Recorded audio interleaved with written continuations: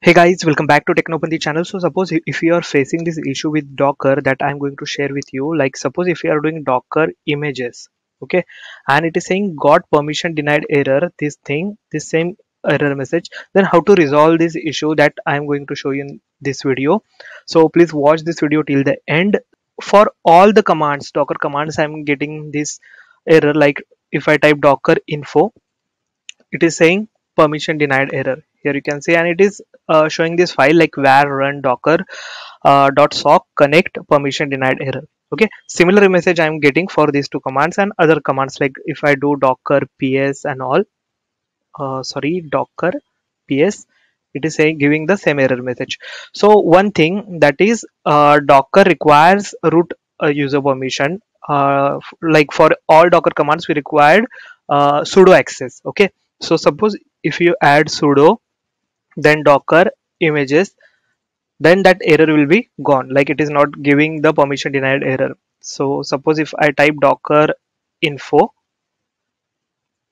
then it is giving proper information without any error. And if I type docker sudo docker ps, here you can see I'm not getting that particular error. But in this case every time you have to type this sudo. So instead of doing that, you can do one more thing, like permanent solution for this error is give all permission to this file. Okay, docker socket. So how to do that?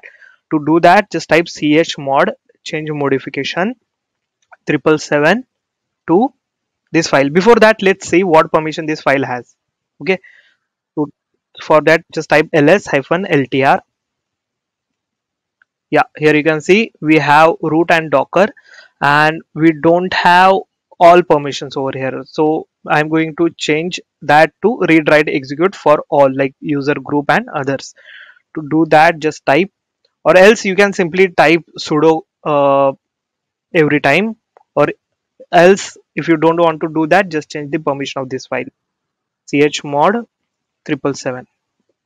Okay, okay, so it is saying permission denied. So let's type sudo and chmod.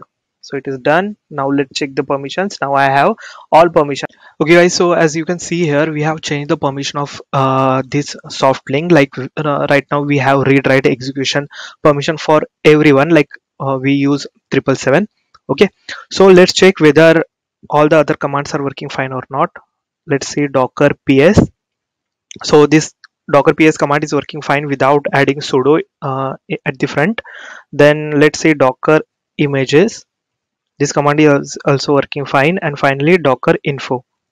Okay, so this command is also working fine without giving any permission denied error for that particular file.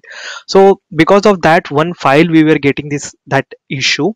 So after changing the permission, it is working fine. So that's it in this video. If you like this video, please hit like button.